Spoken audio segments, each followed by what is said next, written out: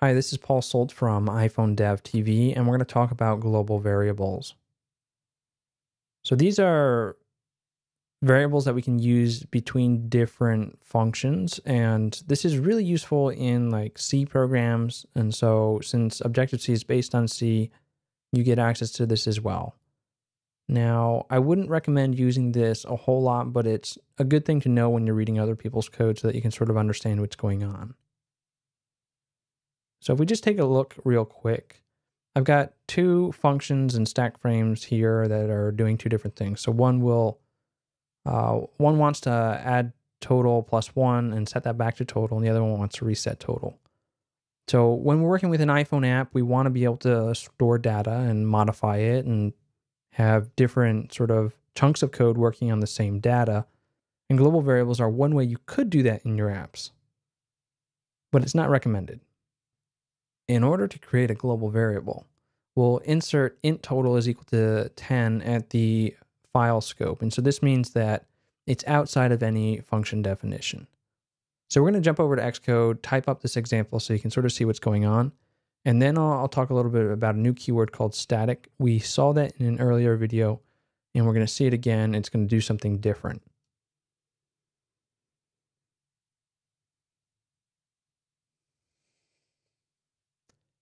I'm going to create a new project.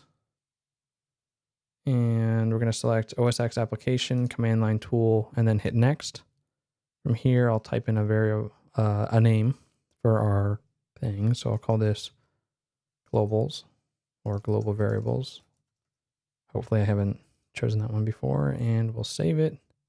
Looks like I have, so we'll just replace it. And now we can select main.m. In here, we'll delete the boilerplate code. And on the very top, we're going to insert our code.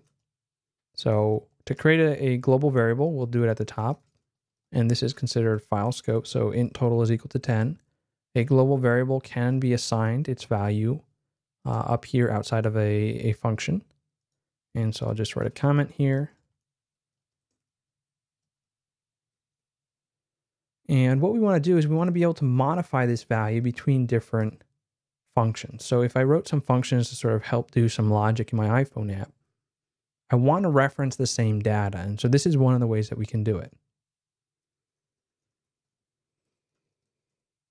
In here, I'll say total is equal to 0. So this is resetting it. And then I'll create a new method or function. And we'll call this update total. And here we'll say total is equal to total plus 1. All right, so now that we have that, we'll go to our main method at the bottom, and we can make a function call. So we could say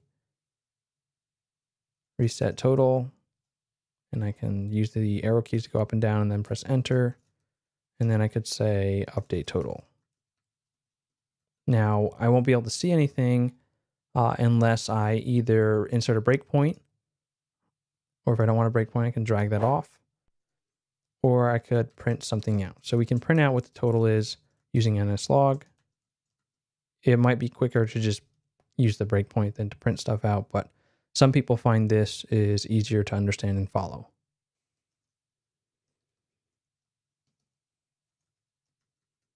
Since it's a global variable, it exists in this scope, which is between these braces. It exists between this scope and this scope. So it's in all of the methods in here. I'm going to go ahead and copy this, paste it, and paste it here. So we've got it printing out in 3 different spots. We should see 10, and then it should reset to 0, and then it should be 1. So let's see if that's right. And we have a typo, so this is common. It tells me there's an implicit declaration of a function update total with a capital O. Or 0, so I can just fix that. And then hit the play button. And if we look at our print statements,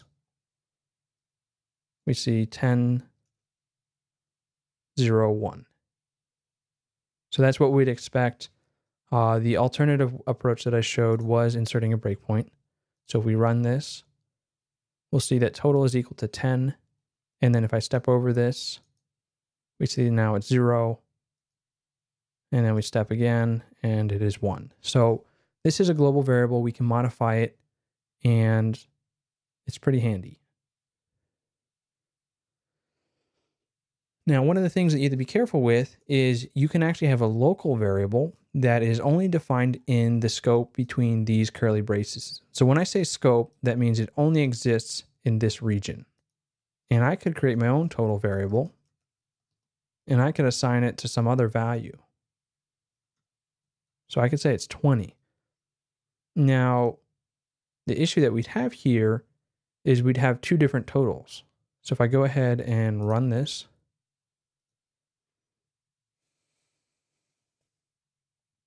what we see is total is equal to 20 here, and we see the L for a local variable, and I step over, and we see it prints out 20. Then I hit step over again,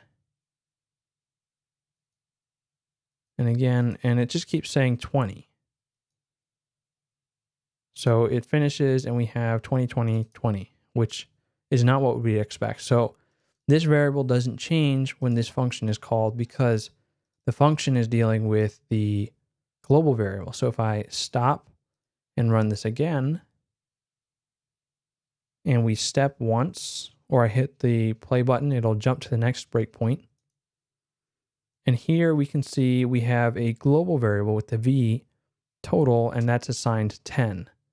Then we step over, and then we're back to our function scope, which doesn't have that. So we'll step over again. And if I step into update total, we're up here. Now you can see our stack frame on the left, we have main and update total. And we have two different variables. So here we have total, which is a global variable because we're inside the function. We're in the update total, so it's the global variable. But when I switch the main stack frame, this is the local variable total, which is set to 20. So this is where you can get bugs when you're working with global variables and local variables, and it all depends on where they're declared. So if it's declared at the file scope, which means it's outside of your methods or functions. So these are your methods. So if you're outside that, it's going to be global. If you're inside, it's going to be local. All right, so that is that. Now I want to show you the static keyword. So a global variable is good, but you can run into issues when you're working with open source projects, or you're working with other people's code, or you're trying to share your project with someone else and they're trying to use your code. And the problem is a global variable, this variable creates a symbol that's going to exist at the global scope, which can conflict with other code files. So right now we only have one code file, but imagine having hundreds of code files. If every code file created a global variable for something and called it total, there would be a conflict between all those files. So let's see if we can see that in action.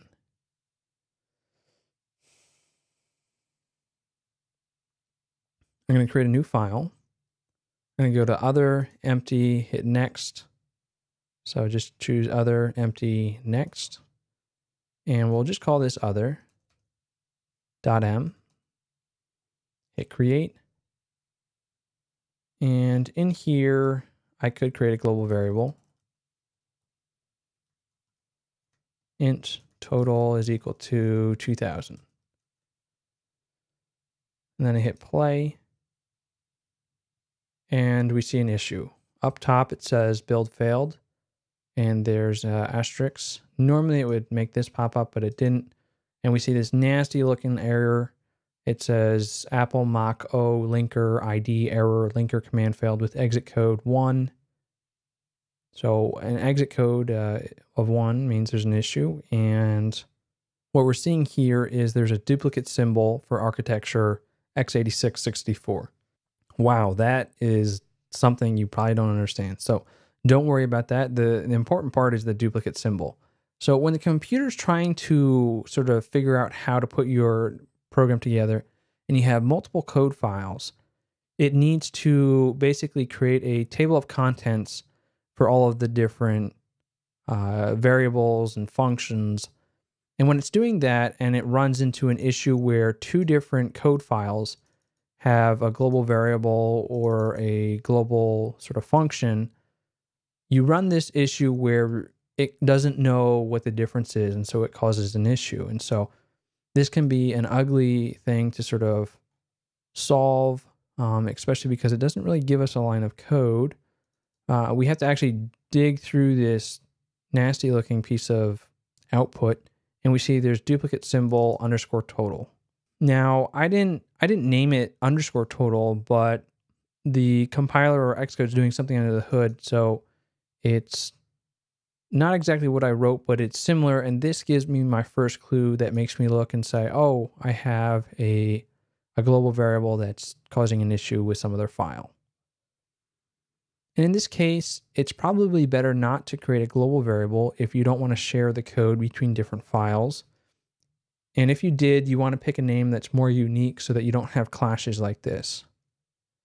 So the workaround for this is to use a static global variable. So I can say static int total, and static in this situation when we're in the file scope will create a variable that's global within this piece of this code file, so that it doesn't conflict with other global variables of the same name, and our code will run. We can remove the breakpoint and just hit the run button, and everything works just fine. So that's the issue you run with global variables. And so generally you want to use the static keyword. So I'll just put that back to what it was so you can see the difference. All right, so that's going to conflict with the other variable. Now, if I wanted to use total over here, I would have to say something like xturn int total, and this is telling the compiler that there's a variable in another file.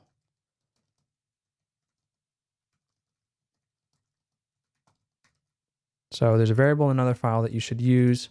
I'll comment out this top line, and if we come back to main.m, we want to switch off from the static, because if I run it right now,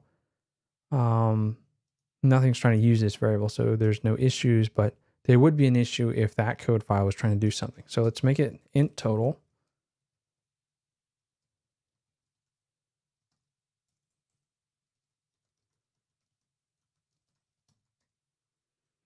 And I'll go ahead and hit run.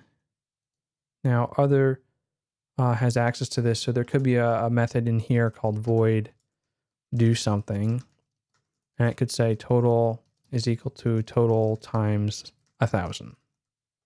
So it could do something like that, and then anyone who needs to do something with it would be able to run this code. So one way to quickly show how that works is in here, we'd need to say, well, actually, I won't do that. I'll just call it. And so this will actually create a warning, but it's okay. So do something. It won't give us autocomplete in this case, and it will give us a warning flag saying that's an implicit declaration. And I'll go ahead and run. And you see do something ran, but we don't see the output because we have the local variable.